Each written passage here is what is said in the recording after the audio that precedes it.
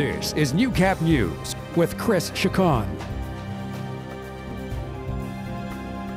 Well, good evening and thank you for joining us. After years of fighting for advanced life care support in the border city, the struggle is finally over for the Concerned Citizens for Seniors Care Society. Residents now have access to a higher level of care when calling for emergency medical services. Up until now, physicians or nurses had to ride along with patients on their way to the hospital to administer certain medicine, breathing supports, and cardiac interventions.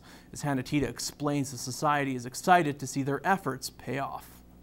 It feels very gratifying that we feel we're finally making a difference. Friday was a significant day for emergency medical services in the border city. Alberta Health Services, in partnership with Prairie North Health Region, announced one of the 3 WPD ambulances is now providing paramedic services.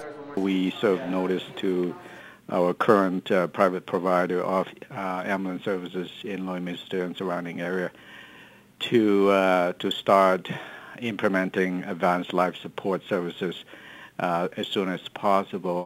According to Bill Till, it's something the Concerned Citizens for Senior Care Society has been pushing for years. It's something we've been going after very actively for the better part of 2 years now, and that's when the concern first came to us, because it just never occurred to most people around town, including us, that we didn't have it before.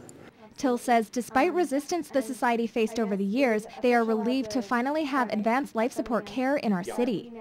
It's like hammering on a wall, and you hammer and hammer and hammer and nothing happens. And you wonder if you're having an effect at all. And finally the wall collapses. With a catchment population of close to 80,000 people, CEO of Prairie North David Fan says the lack of paramedic services was a public safety issue. Until Friday, medical personnel had to ride along with patients on their way to the hospital to provide life-saving care. Now that we have paramedics working in the ambulance, that will free up the doctors and the nurses. They can administer certain medications, they can provide ventilation during transport. So those are really critical skill sets that we truly need. Now, there are still some complications living in a bi-provincial city. Fan says while both AHS and Prairie North have essentially agreed to follow Alberta protocol with advanced life support services, no official agreement has been created. It's one of the outstanding issues Fan says they are continuing to work on. For Newcap News, I'm Hannah Tita. It's a big weekend for the Kinsman Foundation as the live broadcast of their 40th annual Telemiracle fundraiser begins. However, before their main broadcast, many communities and organizations have already been working behind the scenes. And today, many came out to the Native Friendship Center for a trade show in support of the foundation.